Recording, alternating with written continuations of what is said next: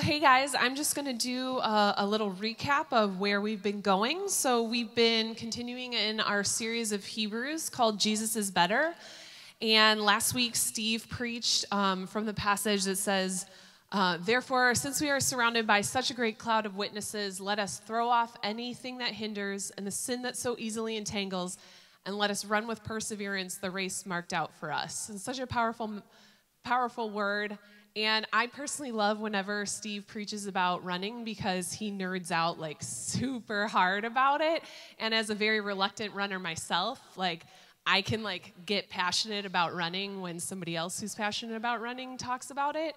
But just this week I've been thinking about like those things that are hindering. He talked about like those things that are hindering us that aren't necessarily sin related, but just taking a closer look at throwing off that sort of dead weight and the things that weigh you down. And that's been something that's been stirring on my heart this week. But we're continuing in our series, and Neil is going to come, and he's going to speak on God's discipline.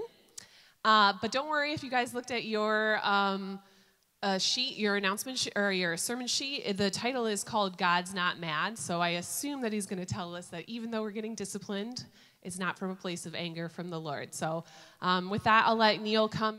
As Tap said, we're continuing in our series that Jesus is better. It's from the book of Hebrews, and today we're going to talk about a really light subject again, like I said, the discipline of God in chapter 12. I don't know about you guys, but when I was a kid, I would do just about anything to get out of being disciplined. How many of you guys as children were like, hey, I just love it when I do something wrong and my parents discipline me? Anybody? Don't raise your hand because that means you're strange and you're acknowledging that, okay? So nobody like that. I would do just about anything to get out of discipline. I was always jealous of my friends who had parents that were extremely permissive. Do you know what parents I'm talking about? They're the parents that when I was probably like at the end of high school, when I'd stay over at my friend's house, the parents wouldn't care what time we came in. We didn't have to sneak out because they didn't care that we were gone. And they would even do really cool sounding things like say, hey, I'll get you a 12-pack if you'll just stay in the house and drink with us. And I was just like, what kind of awesome parents are these? They even buy us beer, and they just tell us to stay in the house with them. Like, this is amazing. Of course, we didn't stay in the house. We just waited till they went to sleep, and then we did more bad things out while we drove. I mean, how foolish, right? But I thought those were the best. They were just the best. Nothing but fun to have. No limits, no discipline. Nothing negative, just endless parties where the only limiter was how long we could stay awake, right? Man, what awesome parents, right? Isn't this really the snapshot of the human condition? We want to live life on our own terms. We want to do what we want, with whom we want, whenever we want. We don't want to have any consequences, and we get excited when there are authority figures in our lives or those who actually should have authority in our lives when they just let us get away with murder because it feeds that view that we all have innately that we get to define our own reality. We get to choose our steps, and it doesn't matter what anybody else thinks about it. Anybody in authority, they just don't understand our vibe. They don't understand what we're made of, and we're going to do what we want when we want, and to heck with everyone else.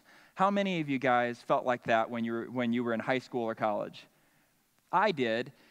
Those of you who didn't, grew up in like the 6 families that started the Edge, right? Right? All of you guys are like, I saw those people, and we knew how bad they were, but we kind of wanted to do that too. But then there are consequences. We all have consequences. The word, it just sort of, you hear consequence, and it just kills that party vibe, doesn't it? You're like, consequences? Oh, man. It just kills it. It does that because our behaviors, our choices,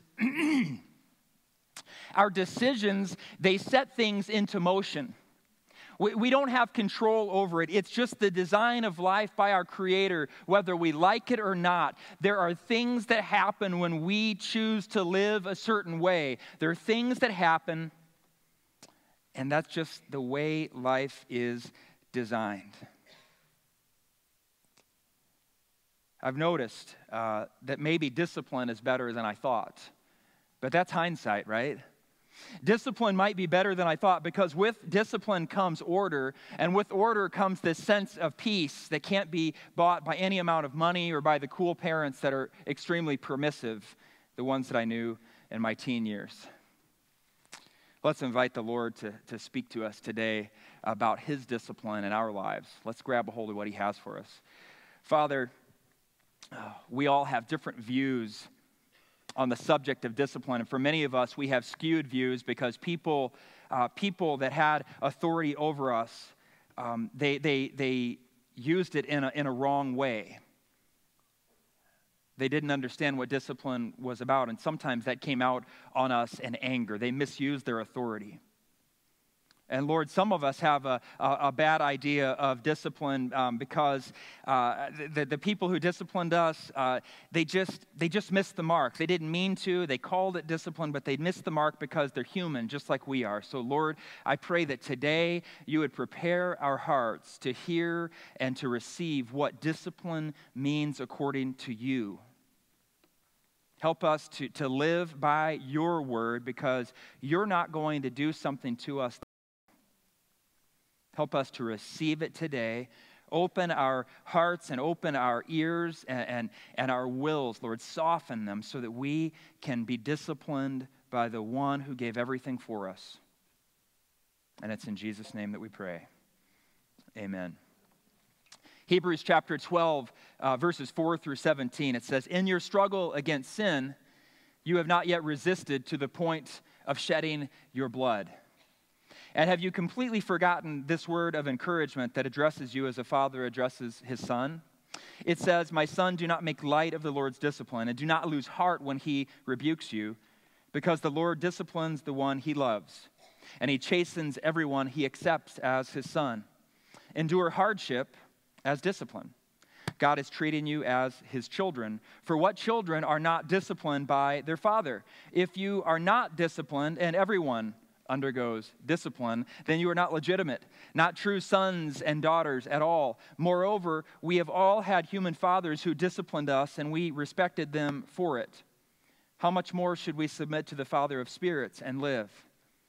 They disciplined us for a little while as they thought best, but God disciplines us for our good in order that we may share in his holiness. No discipline seems pleasant at the time, but painful. Later on, however, it produces a harvest of righteousness and peace for those who have been trained by it. Therefore, strengthen your feeble arms and weak knees, make level paths for your feet, so that the lame may not be disabled, but rather healed. Make every effort to live in peace with everyone and to be holy. Without holiness, no one will see the Lord. See to it that no one falls short of the grace of God, and that no bitter root grows up to cause trouble and defile many. See that no one is sexually immoral or is godless like Esau, who for a single meal sold his inheritance rights as the oldest son. Afterward, as you know, when he wanted to inherit this blessing, he was rejected. Even though he sought the blessing with tears, he could not change what he had done." Here's the thing, when we read the Bible, it's always of the utmost importance to understand the context. It's important for us to understand the context so that we can apply the lessons from Scripture to our lives appropriately. So we always have to go back to the overall purpose of the book of Hebrews, and we say this every week to make sure that you're tracking with it so that you apply it appropriately to your lives. The overall theme of the book is encouragement in hard times, to see beyond the pain and the persecution in life. This is what the Hebrews were going through. They were converts to Christianity in Rome. They were undergoing intense persecution, and they had a temptation because they were hitting roadblocks to turn back. They weren't understanding that God uses the pain, God uses persecution, God uses roadblocks, and he says, I am with you in it. Keep going because Jesus is better. Jesus is better than all of the other religious beliefs. He is better than going back to a life of comfort. He is better than going back to a life of no persecution. He's better than any other way. And as a matter of fact, he is the only way, the only truth, and the only life So why would you ever go back to anything else, no matter how easy that path appeared to be? Stick with him because he is better. We've talked about that a lot. But this passage digs just a little bit deeper to a place where reality collides with our faith journeys. And if we're being honest, like Ken and Ruth were today, it's often painful because life is hard. No matter what you believe, it doesn't matter if you believe in Jesus or not, you're going to go through hard times. So because of that, I'd rather stick with Jesus in the hard times. Amen? No matter what, you're going to go through hard times. We don't get to escape it just because we follow Jesus. As a matter of fact, Jesus promised us that we will go through hard times. John 16:33 says it. He says, in this world, you will have hard times. And then he says something really significant. He says, take heart, because he had overcome this life. Doesn't mean you get to escape it. I wish we could. I wish we could press an easy button, that Staples easy button, and escape the hard times in life, but we don't get to do that. It's a lot easier for us to look at the Hebrews and say, keep going, guys. Keep going, first century Christians. Well, you're going to be fine. We see the end of the story, but that would be like them looking at us and saying, oh, you guys are going to be fine. And we're like, wait a second, you don't know me. You don't know my story. You don't know what I'm going through. Well, we have to take a posture of humility when we look at what they were going through, just as they would need to with us, because no one has walked in our shoes, right? Just as we haven't walked in theirs. It's a lot easier for us to think of distant persecution. It's a lot easier for us to hear stories of children who need clean water in Africa than to go to Africa and to meet those children who are suffering through hard times. Once you get to know someone's story, they're no longer this distant statistic that has no relevance to our lives. It's really hard when we get into life, isn't it?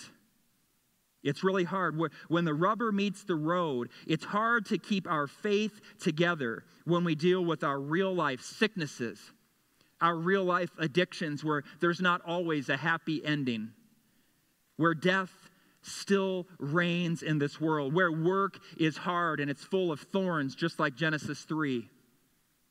Raising our kids, they don't always turn out the way we hope they will. And still believing that God is good and that Jesus is for us. And this is exactly what the author of Hebrews is inviting us into today.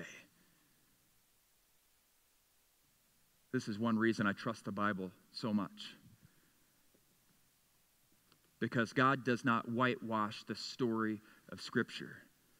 He doesn't whitewash the story of pain. He doesn't act like there won't be persecution. No, he faces the reality of life and he says, I am in the midst of every single thing that you are going to experience. And I will see you through. There are better days ahead, no matter what it's like in this moment. Someone here needs to sense that hope today. That there is a God who exists, who loves you, who is for you, who died on the cross, and will walk over with you hand in hand into eternity. Let's take a deep breath and dive in. It's absolutely going to be worth it today, okay? Here's the first thing that I believe the Lord wants us to know today. God invites us to think and feel deeply about life so that we will be able to swim in the deep end with healthy hearts. Let me say that again. That's a mouthful. God invites us to think and feel deeply about life so that we will be able to swim in the deep end with healthy hearts. When I read the first verse, I hear it. This is how I hear it. I hear it with some serious snark. I don't know if it's the author's intent. I'm not suggesting it is, but here's how I hear it. It's almost like, hey, suck it up, Buttercup. Life's hard, but it could be worse. You haven't started bleeding yet. That's how I hear it. I hear it's factual.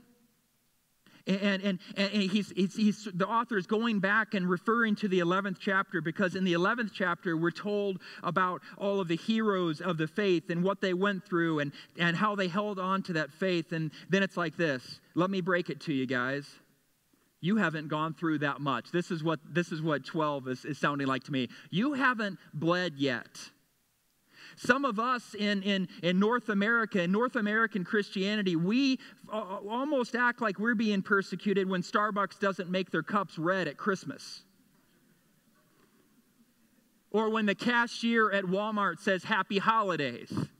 And you're like, I knew I wasn't supposed to go to Walmart. Let's start a protest. Let's not shop at Walmart. There are plenty of other reasons. You don't have to pick that one.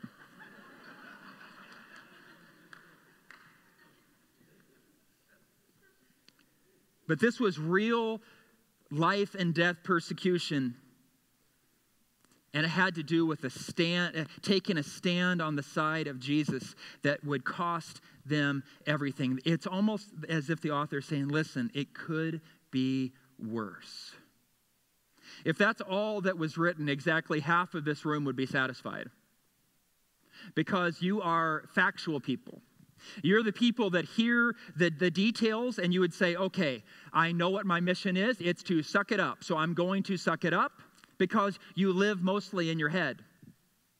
50% of the people live in their head. They hear the details and they say, well, I know what my mission is, and now I'm going to march. And then you march. You're directed by your thoughts. You're directed with logic. And then half of you would be like, whoa. I don't know how that makes sense to them, but I need more than that, because you're heart-driven people. You're people who live from your feelings, from your emotions. You need more. We ask questions like this. People that are emotionally driven ask questions like this. Why do bad things happen to good people? You're not really looking for an answer. You're really looking to commiserate. Why do bad things happen to good people? We're not as driven by the facts as we are by the narrative. We are story-driven people. And story-driven people don't make any sense to the ones that are logically driven. Neither one really makes sense to the other. And usually those two occur in a marriage. Isn't that God's sense of humor? He puts together men and women, which often doesn't make a ton of sense. And then he takes people that think completely differently and he says, and this is my idea of representing me on this earth. And we're just like, whoa, God, you think your ways truly are different than our ways. And in the very start of the passage, the Holy Spirit, through human authors, addresses both by saying, you haven't shed blood yet. In other words, it could be worse. So that's the brain-driven people. And then he says, have you forgotten what this is all about? This word of encouragement that addresses you like a father addresses his son. Now we're kind of talking heart. In this very early start, we address head and heart. Some of you have negative connotations when you hear father, and you're like, I hear about this God who's a good father, but how do I trust God who is a father when my father wasn't good? Well, let me just tell you this. When God speaks like this, he's talking about fathers who are protective. He's talking about fathers who are kind. He's talking about fathers who are firm, solid men who love their kids all the way to their God-planned potential. And if your father isn't like that, or your father wasn't like that, I am so sorry. He failed you. You didn't do anything wrong. But God still loves you, and he wants to reveal his heart and his love for you. Remember, it was Jesus who said, in this world, you will have trouble, but take heart, I have overcome the world. God wants us to understand the reality of the story that we're in, and he wants us to do it not with bitterness, not with denial, but with an acceptance. He wants us to face the reality of the story that we're in with an eye toward what he has done and is doing in the midst of our pain points in our lives. He doesn't want us to pretend like it didn't happen. Oh, here's what I mean by that. You've gone through something horrible. You went through the worst abuse that exists on this earth. And then you come to church and you see people that are raising their hands and they're praising God. So you think that you should probably just do that. You're going to mimic them. And then you're really hoping that if you raise your hands high enough that pain's just going to melt away. And God says, no, I want to walk with you and hold your hand through that pain so that when you raise your hand, your burden is truly lifted and you are changed and you are praising God because you know that He saw you through that pain. Don't deny it. Walk through the dark valley. He is with you. Do not deny it. He wants to see you through it. He also doesn't want you to be someone who just tries to have a lot of feelings without any knowledge of the Word. We get really led astray in that way too. We need to know doctrine. We need to practice sound doctrine and then let our feelings connect with that. He wants both things. Acceptance with an eye towards who He is, what He has done, and what He is doing in our lives. Here's our second idea today.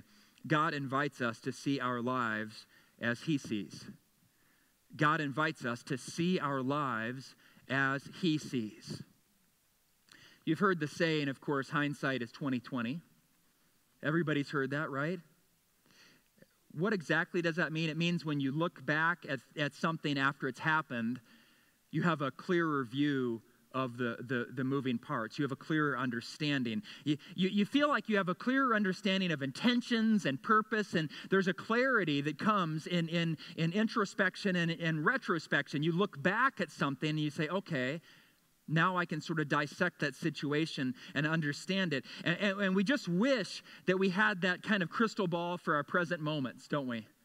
We kind of wish we could operate with 20/20 vision in our current lives. My mom said years ago, I don't know if she'll remember this, but she said this to me years ago, you know that you're getting old when you start commenting on the leaves changing colors in the fall. I'm convinced that's true. And here's why I know that I'm getting old. Because the teachers that I had in school who were the hardest, the ones that I'm telling you I just couldn't stand in the moment, the ones that I wanted to escape from, if my parents would have taken me out of Mr. Short's homeroom and put me into Mrs. Stevenson's class, I would have been like, whoop. If I could have skipped Bill DeLong as my supervisor in my master's degree when I did clinical pastoral education, I'm telling you that would have made my 10 weeks. But I look back now, and I'm super thankful for all those people that were challenging to me. And here's why. Because they're the ones that helped me to reach my potential in the Lord. Even the ones who weren't Christians. Isn't that something? God uses everything. Every single thing. Bill DeLong. He was the supervisor for clinical pastoral education for me at Broman Hospital in Bloomington Normal. I'm not even kidding you. He seemed to have no mercy. Like none. He had a doctorate in counseling. He was the quintessential counselor. He could see through you. Nothing escaped his attention. Every single time I would sit with him for a debriefing, I would go in feeling completely unemotional, and he would make me cry. I would be so embarrassed that Dr. DeLong could do this to me. And I am not kidding you, I almost quit every single morning. I tried to figure out how I could do anything to get out of seminary so that I could just get on to the work of serving the Lord. I'm really not kidding you. I went on the Billy Graham Association website, and I looked for jobs that would pay me nothing because I just figured school must not be for me. It's just time to get busy in serving the Lord. And God's like, no, you need this hard training so that you can do the thing that I've actually called you to do. And guess what I find the most significance in all of ministry? It's sitting down and helping people take next steps in their life or get through the pain points of their lives by doing, guess what? what Bill DeLong did to me. The guy that I literally could not tolerate when I was there for 10 weeks, 100-hour weeks, was someone who I look back at now and know he was one of the most significant shaping forces in my life and the ministry that I have today. So what about you? Could that one difficult person, you know who it is automatically, that job struggle, your financial problem, the health crisis, the drunk driver, could that one thing actually be used by God to get you to become the person He made you to be? Now, in my feelings, I feel like that's impossible. But here's what I've learned. Feelings are a great vehicle, but a horrible driver. God wants us to be connected with our feelings. He also doesn't want our feelings to run roughshod over our lives. Because if you allow yourself to be directed by your feelings, guess what you'll do? Whatever you feel like. Whatever you feel like. Well, guess what I feel like every day? Eating stuffed pizza. I sometimes want Portillo's for breakfast. I could do a chocolate cake shake now. Carbs all the time, fat all the time. I could do all those things. If I go with my feelings, I'm going to turn my life into a dumpster fire. Yet God does not want me to be disconnected from my feelings. God wants me to acknowledge my feelings, and He wants me to allow my feelings to connect with what He's doing in this world. When we go through hard times, we tend to kind of get anesthetized to life. And what does that mean? For me, it means I get a little bit numb when I watch story after story of evil that seems to speak louder than the Spirit. And then I'll say things like this, well, I just got to get myself to kind of turn off to all this. No. God does not want us to turn our feelings off to this. What He wants us to do, though, is channel it and connect it with Him and what He's doing in this world. And He wants to use our feelings for things like justice. He wants to connect our feelings with what He's doing in this world. And it's never a disconnected, distant kind of God. It's never this theistic idea that God wound the world up and now He just stands at a distance. No, He is intricately involved in the world that He created. He's not standing at a distance. No, He is with us. And He's inviting us into this story that's bigger than ourselves. Do not disconnect your heart. Feel deeply and be guided by His truth.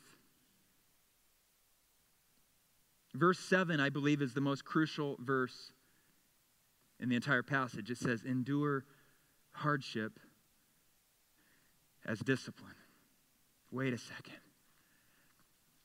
So, the hard things in my life, that's God's direction in shaping me. But what if they're not Christians? God, can you use people who aren't Christians? Yes. What about that accident that happened? I thought that was just sin. You would never, oh no, I didn't do that. That's what God says to us. I didn't do that, but I know how to use it. I can take the worst day of your life and use it to shape you. And you didn't do anything wrong, and it's not your punishment. You're dealing with the sickness and you're saying, why me? How come I'm going through this instead of why not me? We're in a fallen world. God, what do you want to do through this sickness? What do you want to do through my hardship? What do you want to do through my financial struggle? What do you want to do with my obnoxious coworker? What do you want to do? What are you doing? Help me to see that and help me to keep my heart alive and my brain connected to it all. Help me not to shrink back. Help me not to numb myself with substances. Help me to connect with you and what you're doing. Endure hardship as discipline. Sometimes when we hear discipline, for me, I think of it as a punishment. That sounds like punishment. It sounds like God's mad at me, and that's not what that means there. Hebrews chapter 12, this is not talking about God being mad, but what it's talking about in one sense is that discipline is like a drill. You know those drills in school, tornado drills? You know, drills where you have to sit in the hallway and cover your head or go outside during the fire alarm. You do those repeatedly so that when something happens, if something happens that's bad, that you're ready for it. This is the sense of discipline that God is talking about in Hebrews chapter 12. It's repeated practice to get you to learn how to respond to the pain points in your life in a new way. What if you looked at all of those struggles, all of those pains, and you said, I'm not going to any longer respond in the dysfunctional ways that I've always responded, but I'm going to choose from this point on. It is a choice. Don't go with feelings. Your feelings will never want to choose a hard path. But I'm going to choose to receive this and believe that this hardship that is experiencing is God's drill to get me to learn to respond in a different way. And when we do that, he says you will have, it doesn't seem pleasant at the time. It doesn't seem pleasant at the time, but you're going to have a harvest of righteousness. Oh, that sounds good. I want a harvest of righteousness, but I don't want the pain. How do I get there, Lord? And he goes, there's no other way but to walk with me. This is the path that he's chosen for us in this world. The passage tells us that everything that happens is not an accident.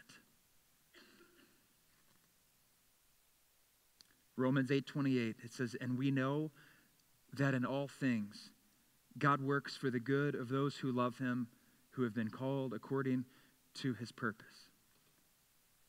Not in some things, not in the things that we enjoy, in all things, through all people, in all accidents, in every circumstance that comes your way in life, you can know this, that God is in it or God allowed it. And his point is to change you and to shape you so that you will have a harvest of righteousness. And you know what that means? Just picture Jesus. Every single thing that's happening in your life, if you're here today and you're a follower of Jesus, there is no accident in your life. Every single thing that is happening is designed to get you to look more like Jesus. There's not one thing that has happened to you that is out of the scope of God's sovereignty. And it doesn't mean that he caused people to sin against you. It doesn't mean that you did wrong and you are an object of his wrath. No, Jesus was the object of God's wrath. He took the punishment that was ours. He is just directing your course and sanding off the edges. And he's saying, and while I do this, keep your head and your heart connected so that you're going to swim. When you swim in the deep end, you're going to have endurance and you're going to be healthy. It's why after being betrayed by his brothers and being a victim of human trafficking, that Joseph could look at his brothers and tell them it was okay. And here's what he wasn't saying. He was not saying what you did to me is okay. No problem. No, what they did to him was evil. But he knew that God was in control of it all behind the scenes and that his purpose was fulfilled through the bad acts of people committed against him. Genesis 50:20, I just love this. What a humble and strong response to pain. You intended to harm me, but God intended for good to accomplish what is now being done, the saving of many lives. Do you hear Jesus in that story? What people did to Jesus was unfair and it was wrong, but it was God's plan to redeem us. And we're going to go through pain just like Jesus did. If he is our master, if he is our Lord, we're going to go through hard times just like he was, because Jesus was shaped in this life. Why do we think that we're going to get a pass to not be shaped by hard times too? So we are. And we can say, you intended to harm me, but God used it for the good that's being accomplished now to save many. His purpose in your pain is not just for you, it's for everybody around you.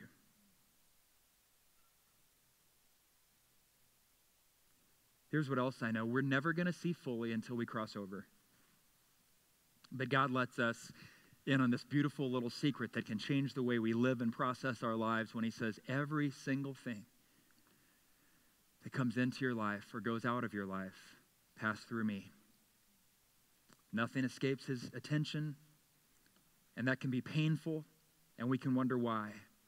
But we can trust the one who gave his all for us. Here's our final point today. God invites us to live more like slow cookers and less like microwaves. God invites us to live more like slow cookers and less like microwaves. Technology is great until it fails, right? All you have to do is go to McDonald's and watch the register stop working. And then you see this look on the cashier's face like, I've never dealt with money without my register. And that can test you like almost nothing else. It's great until it fails. Social media is great until people get all keyboard cowboy on you and say things to you they'd never say in person because they lack socialization, because they don't know how to have face-to-face interactions any longer. It can be great and it can be bad. Microwaves are great for popcorn, but not for most other food. And I want you to think about the results of microwave food, particularly Hot Pockets and pancakes. Your first bite is so promising. And then your second bite resembles the Titanic iceberg. And you're like, how can two things that are so different exist within the same delicious pastry? Your pancake, you microwave, they're a little better now, but still they're a little off because the outside, the first bite, it's soft, and the second bite, it's a hockey puck, and you're like, this is great for the Hawks, but it's not good for my stomach.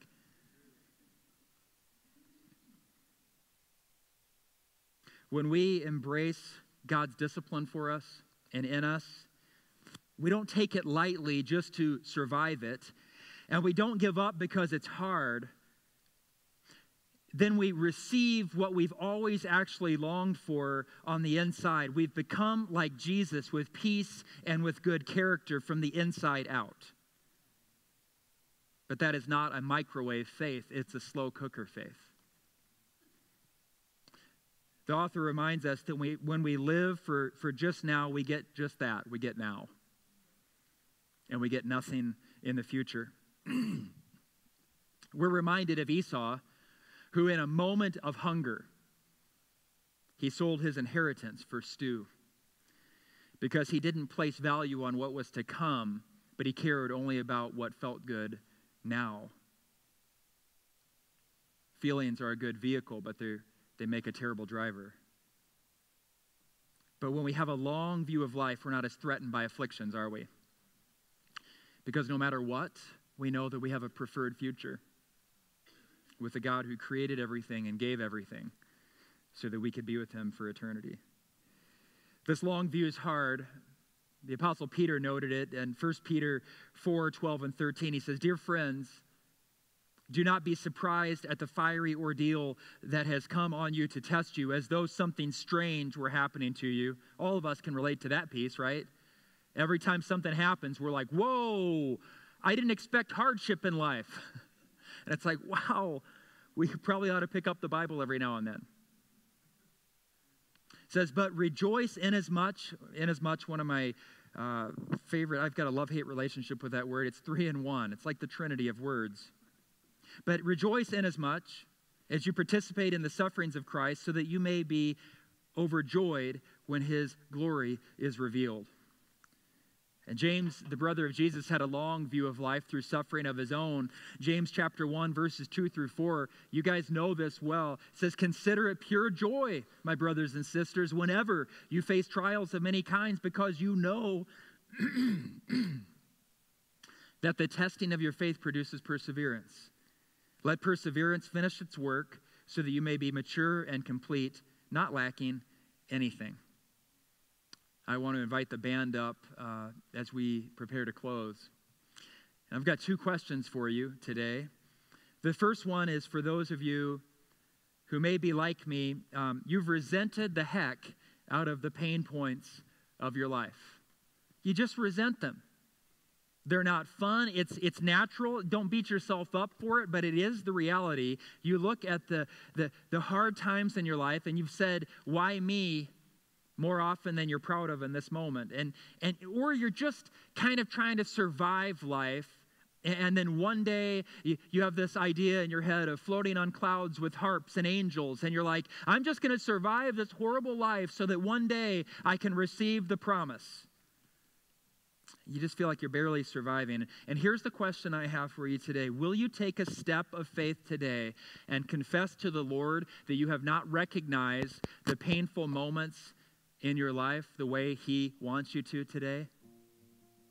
That you've grumbled and complained and said, "Why me?" more than you're proud of today. But you're confessing that today and you're saying, "Lord, today I have a slightly different perspective. It's shifting.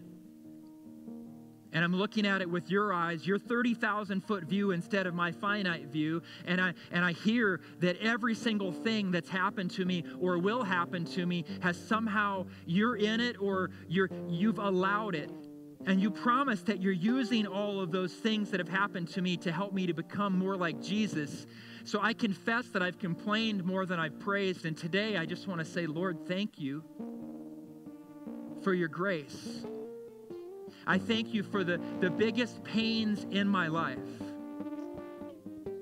because you allowed those things to happen so that I would look more like your Son, and that's a good thing, and that means that you're a great God, and you somehow do this spiritual judo that I don't understand, because you even use the enemy's strength, and you turn it around on him, and you use that awful energy, and you turn it into something that's used for my good. Only a God like you could do that. And I give you praise for it. I'm not happy in it, but I'm happy with what you're doing in me through it. God, we give you praise for that. You're a good God. Will you give thanks in the storm? The second question is for anyone who has not yet become a follower of Jesus. Your life hasn't made a lot of sense. You've had a lot of pain points, and you're either cold, maybe you're a little bitter, you're just confused, and you're here today, and you're at the place where you're about to dare to believe that all those things that have happened have purpose. The person who should have loved you the most, who harmed you, it still had purpose. The long period of joblessness, it had purpose.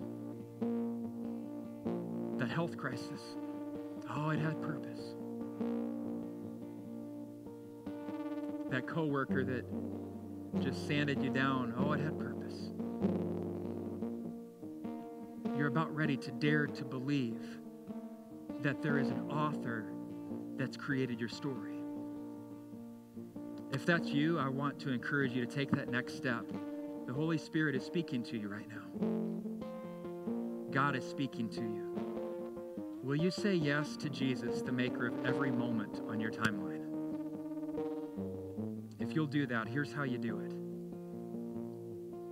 Acts 2:38 and 2:39. It says this: "Repent and be baptized, every one of you, for the forgiveness in the name of Jesus, for the forgiveness of your sins, and you will receive the gift of the Holy Spirit. The promise is for you and your children and for all who are far off, for all whom the Lord our God will call." It is God's desire for you to know him as the author of your story. If you've recognized for the first time in your life that God is in the storms of your life, or maybe you're praying that prayer for the first time where you're acknowledging him as your Savior, we want to hear about that. And I encourage you after worship to come up and pray with a member of our prayer team and share that you prayed that for the first time. Or if you've been a believer for a long time and you've said, why me, a whole lot, I invite you also to come forward and share with our prayer team that you're confessing to the Lord that you haven't seen the things in life that have happened to you as part of his plan to shape you, but you see it like that today. And you're giving praise to the God who sees, the God who is with you in the midst of every storm from here on out in your life. Because he is with you. I want you to share that with the prayer team, and we're going to close in worship today.